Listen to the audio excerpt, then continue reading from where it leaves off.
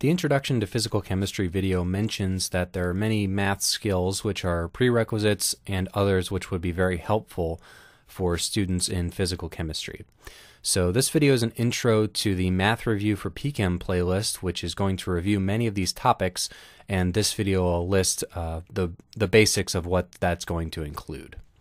So as I mentioned, that includes algebra, things like properties of polynomials, how do you add them, how do you multiply them, their order, things like that. The roots, where the zeros of these polynomials, how do you solve polynomial equations. Rules for exponents, like multiplying inverse exponents, things like that. Same thing as well for logarithms. And how to work with complex numbers and some properties of those things when there are imaginary components to them. For trigonometry, we have the basic trig functions, sine, cosine, tangent, etc. What the graphs of those things look like, what the unit circle, what the value of those in a 2D plane are, some trigonometric identities, and some transformations between coordinate systems, Cartesians to polar or spherical polar. And the Euler's formula, which relates e to the ikx to sines and cosines.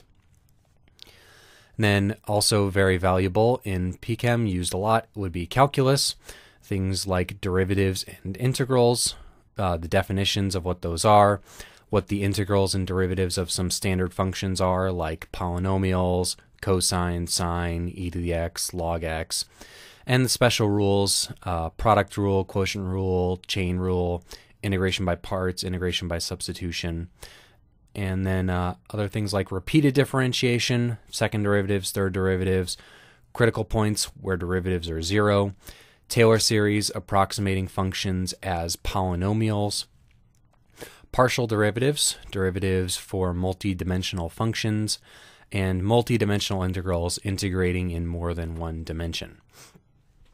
So a lot of these, some of these are used very heavily, like this top up here, and others are used more, not super often, but you need to be aware of what they are and how to do it for some basic functions.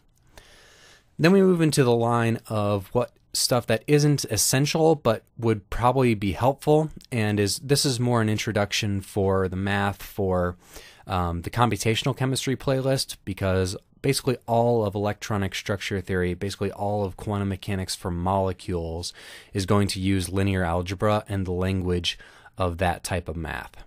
So that will include things like vectors, matrices, determinants, those first three being pretty useful and helpful if you're taking undergrad PChem. Then we move into more of the advanced topics of matrix properties, eigenvalues and eigenvectors of matrices, Hermitian and unitary matrices, unitary transformations, matrix diagonalizations, those types of things, matrix commutators, and functions of matrices as well.